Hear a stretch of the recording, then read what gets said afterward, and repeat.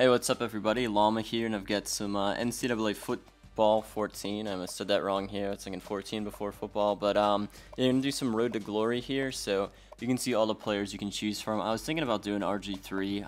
I went straight out of Boston, had a series on Tim Tebow, so really don't want to do him. I was thinking definitely wanted to do a quarterback because when you do Road to Glory, you only get to play as him. You don't get to like play. I think they had an old ones too, where you could do Road to Glory or whatever it was called. I think probably the same thing, where you create your player, do all that stuff, but like you'd still control the wide receiver and all that. This game you can't. It's a little bit better than Madden, like be a pro or whatever it's called, where you can create a player, use like a current pro.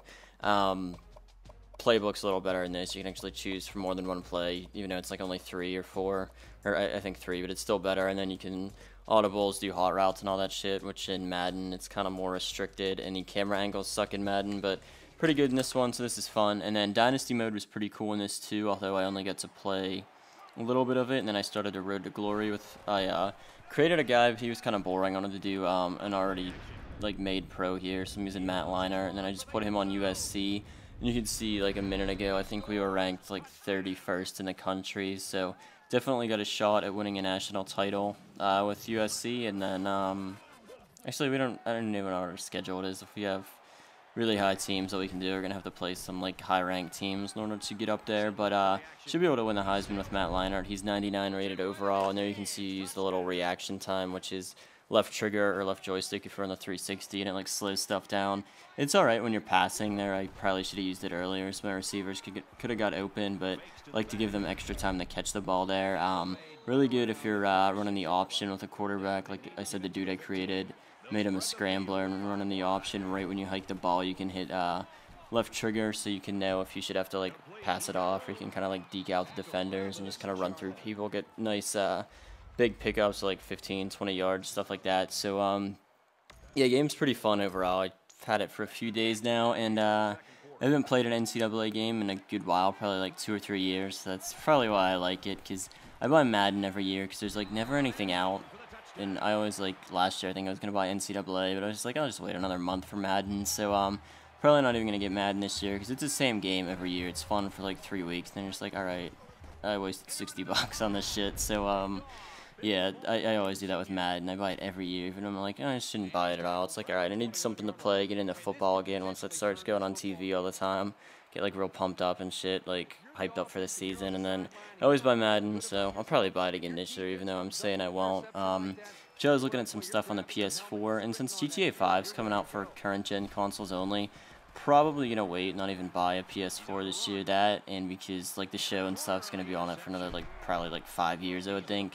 And what was the other thing? Oh yeah, the thing I was thinking about getting the Xbox One was for dedicated servers for games. That'll have it for like Titanfall and stuff like that. But Titanfall is gonna be on the 360 anyways. And then I was like, all right, they're gonna have Call of Duty Ghost a week early, which probably end up buying anyways, because everyone says COD sucks, but it's still the best multiplayer game. There's some frustrating crap in the multiplayer, but still a really fun game to play. But yeah, it comes out a week early on Ghost. I don't know about PS4, but a week early on Ghost, so you can see how retarded I am.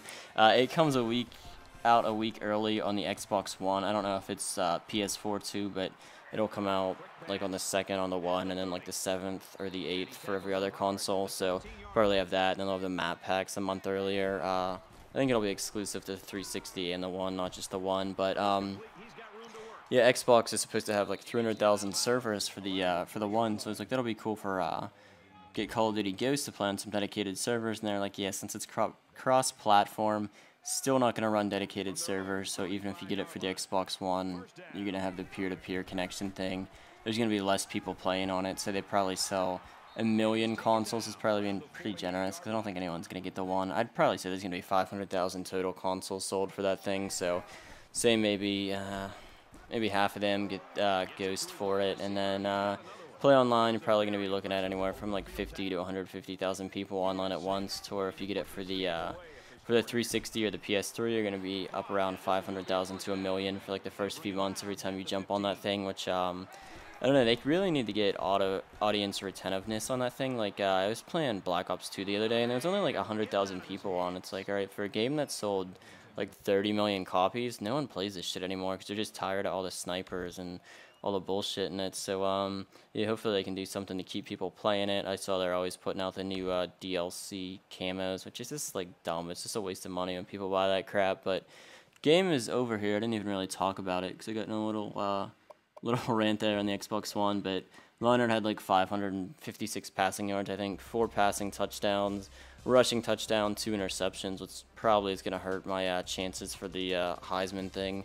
Try to keep the interceptions down, but a lot of yards there. You can see, I think, I don't know what the thing was. I can go back there, or people can rewind the video to what his total yards in a season were. I want to say it was like 3,400, but I think I'll definitely be able to shatter that this year. I should be looking at 4,500 to maybe 5,000 yards. I don't know if I can do that or not, but there you can see we're at the bottom of the Heisman voting, and I think if I didn't have those 2 interceptions, I would be #1, but Manziel's #1, so hopefully I can keep the turnovers down and just keep putting up a lot of yards, and then so if you can win the Heisman and go to the good on big bowl game too. And you also have 4 seasons, not just 1. I'll probably finish out all 4 of them on this thing too. So the next video will just be week 2. I'll probably just go through and play every game since there's only like 13, 14 games in a season, depending if you go to the conference finals and your bowl games too. I think like 14 max. So alright, that's it. Bye.